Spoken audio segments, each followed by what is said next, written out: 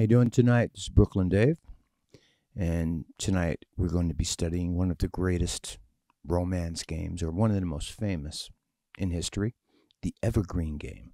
And what could be better than studying the Evergreen game on Evergreen chess? We should have done it long before. And I'm going to be doing a series. I'm not sure which video this will be in the series or which ones will go before it, but I'll be analyzing some of the great swashbuckling romance games of yesteryear, leading up to today.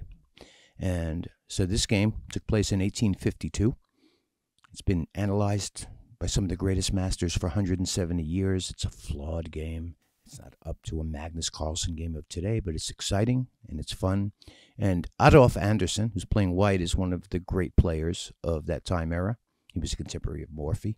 His opponent, Jean Dufresne, a Frenchman, he was also a very strong player. The ratings then were not the same as today. We don't know what he was rated, but he was a master of that day. And even though those masters maybe are not as strong as the masters of today, the masters today have all those games and all that theory going all the way back to hundreds of years to build their repertoire from and to learn from these players' mistakes. But this is one of the exciting games and one of my favorite games. And it will be obvious why as we get into it. So let's just get into it right away. We're going to get into the Evergreen game on Evergreen chess. And the game starts with e4. I could say, of course, because almost everything started with e4 in those days. That was by far the most popular opening, almost the only opening. And white is planting this is basic strategy. He plants a pawn in the center, takes up a square in the center, attacks another square in the center here, right? This is called a strong point defense, very common then, symmetrical, also takes up a square in the center, and lays his claim in the center. And white attacks that pawn. Black defends that pawn. Very basic. We got a million openings that come out of this. We got the Roy Lopez, made famous by Fischer, among others. We've got the Scotch Gambit, or the Scotch Game, which is still popular. We've got all kinds of different attacks, but this is Anderssen. And still everything's pretty much normal. Bishop c4 was often played. It's called the Italian game of the bishop's opening, and it's matching it. And this is just an Italian game or bishop's opening of up to this point. But then we got this. We got b4, the Evans Gambit, one of the great swashbuckling attacking openings, where white is getting black by giving him pawns. He gets black to move the same piece twice to take the pawn, and white gets a lead development. And with perfect play, black probably can defend. It's probably not sound, but in those days they didn't care about that.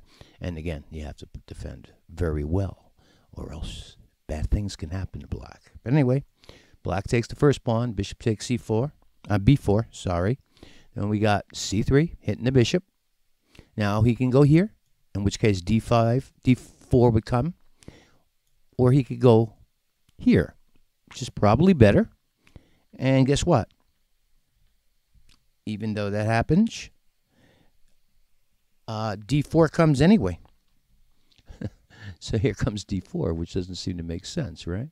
Because black can take, and this pawn is pinned. He can't take back with it. So he's basically can win another pawn here, right? And that's what happens. Black does take. He takes d4. And this is what I've been saying. So this is one of the things that coincide with the lessons that I've been teaching on attack, secrets of attack. And if you haven't seen any of those, you might want to go back and watch those and then come back here, because you're going to see some of my principles, not my principles, the principles of attack, which I talk about in those videos. You're going to see a lot of them, and this game might make a lot more sense if you have that background. But if you already have that background, or if you just want to continue to watch the game, that's fine too. So, white castles here. And what I often tell people is castling is often the most aggressive move. So it's not like, oh my God, he's castling, he's running away. No, he's getting his king safe, and he's bringing this rook into the game here. And as you'll see, everybody comes to the party, all the pieces. It's not a one-piece attack. The great attackers do not attack prematurely. They set up positions which lead to open positions where attack is possible. I guess that's the best way to describe it, right? So anyway, here we are. White castle, then black can win another pawn here, right? Probably not advised, but he plays d3. Okay? He's trying not to open things up too fast, and then white has to take time to capture this pawn eventually, right? So does white capture it with the bishop or the queen? No. White proceeds with his attack, and now it's starting to look like a lot of variations of the Scotch gambit, which I play a lot. And as you'll notice, we're attacking here. And f7 is often a weak point in these king pawn games, and if black doesn't castle early and defend, you get attacked. f7 is only protected by the king, so that's why it makes that a good place to attack. Okay, so queen b3, queen f6. We got to. You could defend it this way too, but this is more active. It's probably a better move. So far, so good. But look at this, e5 right now. Is that sacking another pawn? Not really. Is if knight takes knight and knight takes knight, and queen. If knight takes knight, I can pin the knight, right? So he'll just be winning a pawn, and then take the knight, and then take here. You have to look through the different things. I'm not going to move all the pieces on the board to show you these variations, but you can stop the video at any time and see what happens in different circumstances, right? All right. So he plays e5. Again, in order to take this, you can't take with the queen, obviously. If you take with the queen here, he's going to pin the queen, right? He takes with the knight, and knight takes knight, and queen takes knight. Then here comes bishop takes here, right? So I'm showing you that, right? I played e5, white played e5. I always say I. Like, why am I white? That's Anderssen, that's why. I always identify with the attacker. All right. So if knight takes knight, knight takes pawn, and then white plays knight takes knight, and then black plays queen takes knight, I won't be able to pin. Anderssen won't, that is, be able to pin the queen because nothing's holding it. He would just take it and it would be mate because that knight's gone, remember. But white would be able to take here. The queen would be diverted and would get, the king would have to move, and now the king's trapped in the middle of the board for sure. It's probably playable to take. I don't think it's a very good move to take, so he doesn't take. He plays queen g6. This is very much, I think we've transposed into a Scotch gambit. That's what this looks like. I've seen this position in the Scotch a million times. So anyway, rook e1, bringing another piece, developing another piece. Okay? This is developed here, the rook. It's against the king, even though there's a pawn in the way, right? Knight g e7. He's getting ready to castle. And right here, I should mention that if black plays carefully, black is better here, probably. Black just has to be careful, not get too greedy, consolidate, get his pieces out, nullify white's initiative, and black would be fine. And this move here, knight g e7, is a very good start. He's ready to castle. Everything's copacetic. All right? So, white plays here. You got to keep the attack going. He's attacking here, right? Oops, got better with my arrows. Attacking here. Get rid of this arrow. All right, so we're attacking this knight. But black can castle right now and allow bishop takes knight. This knight takes back, and black is fine. That's what he should do. But he does this inexplicable move. And again, this is the days of romance chess. So he's pretty much trying to probably say to Anderssen, hey, look, I can sack pawns too. And if white takes, then he's going to get a quick development on the rook here, right? And so on. But it's a mistake. b5 is the first real blunder. And Anderssen just takes it with the queen. Queen takes b5. And here we go. Okay, we're developing a piece with the tempo on the queen, right? It's pretty good. And we go queen a4. Okay.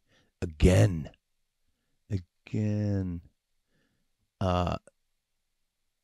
I don't know if black can't castle here. Actually, black can't castle right now. Because if black was to castle, we could play bishop takes knight, and after knight takes, we could take this. So right now he can't. It would be a mistake to castle. So he plays, what does he play? Bishop b6. Makes perfect sense. And now that this bishop is no longer black is now ready to castle. Just this combination of taking here and then taking this bishop over here is no longer there since he moved it there. Okay? So bishop b6 is good. And I've been in this position, I'm telling you, as white in the Scotch Gambit.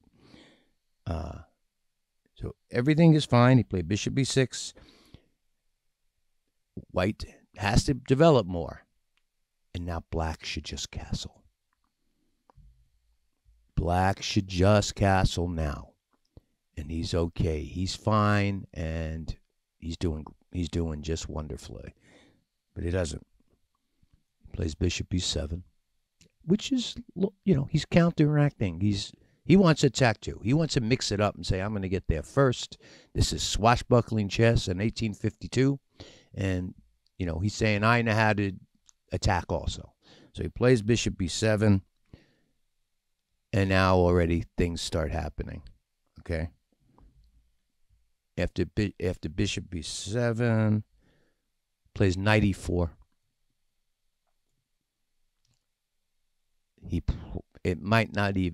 It still might be his last chance to castle right now. He might be able to get away with it still. This knight is held, of course, by the rook, this knight here. But what he's doing is shielding this pawn from the queen so that the bishop can take it, right? Again, that's why I tell people, you know, being a good attacking player. Notice the great attacker, Anderssen, is castled. And his king is safe, even though there's a counterattack hitting him. There's no joke here. He's getting... But black's king is more unsafe than white's right now, believe it or not. Okay. But anyway, you can throw this into the computer. I could be wrong. It might be... I'm sure that black castling would be the computer move here. I'm not 100% sure, but I bet it is. And then he makes this move. I don't understand this move. I don't know why he makes this move, but he does. And he just takes here. And now we have now he's threatening to win the queen. So white is threatening to win the queen just by going knight here, check. And that would win the queen. So now black has to move the queen, and maybe he didn't. I don't know what he's doing. I don't know why he did that. But he did. And he goes now he's moving the queen again to h5. And now things are going to get hairy. Now the fun starts. And this is not necessarily the best move. This is probably the best move. And try to either trap the queen or just...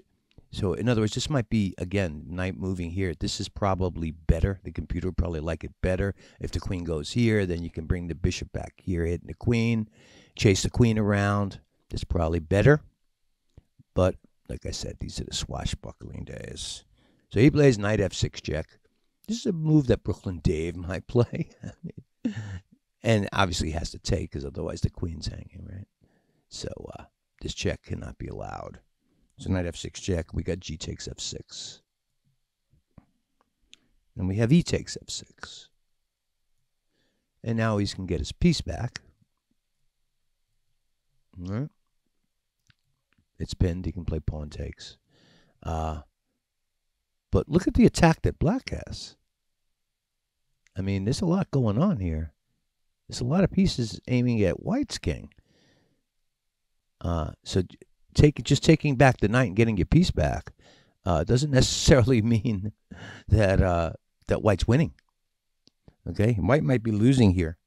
So we just had e takes f6, and now we have rook g8.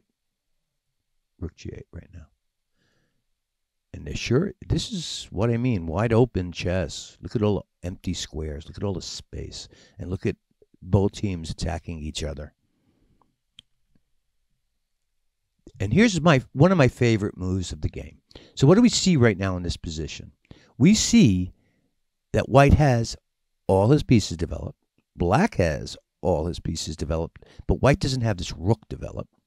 And now most people would just take back this knight in some way, either with the rook. Well, not with the rook right now. That would be a mistake. But you could take it back with the pawn, you know. But then he's like, but it might be white getting mated. And this is my favorite move of the game. So pause the video now and see if you can guess the move. I kind of gave you a hint. But it's a hard move to do. It's a hard move to do because the white king is in danger. And, it seems like something super snazzy is important right now, but it's not. So, if you didn't guess, it's getting the last piece into the game. Now, both players, white and black, have every piece active right now, right? And I'm not using the analysis board. I have not used an analysis board to analyze this. You can do that. It's a famous game, the Evergreen game. You'll hear grandmasters analyze it. But I'm trying to just get a different take on it, Brooklyn Dave's take, and, talking about it in a different way, combining it with some of my teaching videos, Secrets of Attack. And I'm showing that, lead and development, open games, castling. The only real difference is that white's castled, even though he doesn't look that safe, and black isn't. Okay? So white just played a very strong move, rook a d1. And you'll notice that he was sacking a piece by doing so. That's what makes this move so beautiful. Did you realize that a piece was hanging, that white had a piece hanging? Which makes this even braver. Before white made this move, before he did this, he had to calculate all that is to come, because this knight is hanging. The pawn's pinned. The queen can take it. So that means Anderssen saw all that's coming. Okay? And that's one of the reasons why this is considered such an incredible game. He allows this. Black's threatening mate right now. I mean, what's going on here? And look at all, all the pieces coming down at him. Are you kidding me? How could you take time to play rook a d1? All right, so pause the video. Now I'm going to tell you to pause the video. Well, if you pause the video before I said this. But pause the video after I'll give you a second. And look at all the variations. To allow this move shows incredible calculation skill. And then you have to see, how does white win? Because white has to win now, or else white's going to get mated. White doesn't have time to screw around now. Okay. So queen takes f3. And the fun begins. Rook takes e7. Check. Obviously, you can't take with the pawn, right? You got to take with the rook. You don't have time to take with the pawn. You get mated. That's check. And he plays knight takes e7, right? But you got to look at all the... What happens if he doesn't play knight takes e7? What happens if he plays here? Well, that's an amazing thing. If he plays there, what happens? What would be the next move? Right? Don't forget, he's threatening mate. Well, if black plays there, you got to do it in your head. This rook's going to take here. Check. And if the king takes, then this is going to be a double check. This bishop, goes here, double check. So looking at it, if the king goes here, rook takes check, king takes rook, this bishop double check. Where does the king go? You want to see what it looks like? I'll show you what it looks like in a minute. But don't forget, the king's here now. Where does the king go when that check comes? This rook also got exposed, right? So let's walk it through now. All right. Well, first of all, if he goes here, I mean, he's going to die quick, right? He's just going to get massacred quick. The rook's going first of all, the rook can come back here, take the queen. The rook, because there's a discovery check, right? Oops, I'm bad with the arrow. Sorry about that, gang. So he certainly doesn't look like he wants to go there. There's a lot of bad things. But why is this so unsafe, right? Let's look at it. We talked about it. Now let's look at it. He takes here. Check. What would happen? He'd have to take. Check. Right? Now we got double check. Don't forget about this bishop here. Where does he go? You have to go where? Here? Here? And then this check. Bishop comes in check. And then this bishop comes in mate, which is kind of what happens anyway. Okay? But there's another thing that can happen, all right? And that's why it's hard to do this. So I'm gonna pause it and put back the video for a second. So we were saying what happens if when the king is here and he was checked, if instead of taking with the knight, which is what happens in the game, he goes here. And we said that white would take here, check. And if the king takes, this bishop comes here, double check. This bishop's also, don't forget about that guy, right? So where would he go on this double check? He'd have to go here, right? Then this bishop from here would go here, check, held by the rook. And when the king moves, this would come in, mate. You got to see that, right? Do you see it? Hopefully you see it. Okay. So, but what happens if he goes here? What happens if he goes here? Then what do we do? He goes here, check. If he takes with the king, you got the same thing. Double check here, and the bishops come in and mate. Okay? But what happens if he takes with the rook? If the rook takes here, then the pawn takes the queen. And the attack is still going, and we got a queen, right? And if he takes with the knight, which is one of the nicest, takes with the knight, okay? Check this out. This is my favorite continuation. Check. He's got to take it, right? Check. That's double check. See that? So he can't block with the knight. He can't block a double check, right? If he goes here, this white bishop comes in here and mates. But what happens if the king goes here? And this is my favorite mate, and a lot of people's favorite mate. Then this is mate. What do you think of them apples, huh? Okay, so we're going to put it back and go back to the game. Okay, here we are. We're back in the game. We just played rook takes e7 check. I showed you what happens with all the other crazy variations. I'm sure Anderssen's opponent, Dufresne, I hope I'm pronouncing it right, thought about all this. So he takes here. Okay. It looks pretty safe. Ooh, wait a minute. We got to give him back his queen. Or else this won't work. The queen was here, right? I hope I left the queen on. I put the queen on before for the other variations. Yeah, I think I did. All right, this is back. This is where we are. So we played rook takes, knight takes. What now? Pause the video. Oh my God. I mean, look at it. If we can't mate him by force now, we're getting mated. White's getting mated. So, what's the move? I bet you know. If you went this car, you got far. He had to see all this. That's what's so crazy. Yes, he has to take. Queen check. Anything that's not check, it's all over because we're running out of pieces. Queen check.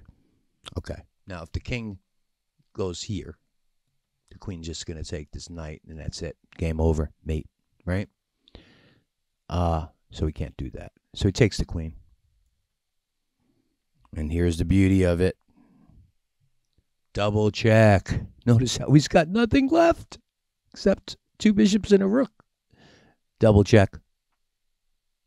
Okay. If the king goes here, we've got this same mate. This is mate here. Right? If the king goes here, this is mate. Look at it. Don't forget about this bishop. Okay. So, king doesn't go there. King can't go here. Can't sit here. So he goes here. We're running out of moves. And then we have it. We have it then. We have it. Checky poo. It doesn't matter where he goes. He goes king f8. And this is mate. This pawn has mated him. So let's look at what's left. Anderssen has two bishops and a rook. Dufresne has two bishops, a rook, another rook, and a queen. This is the final position. This is the end of the road. So,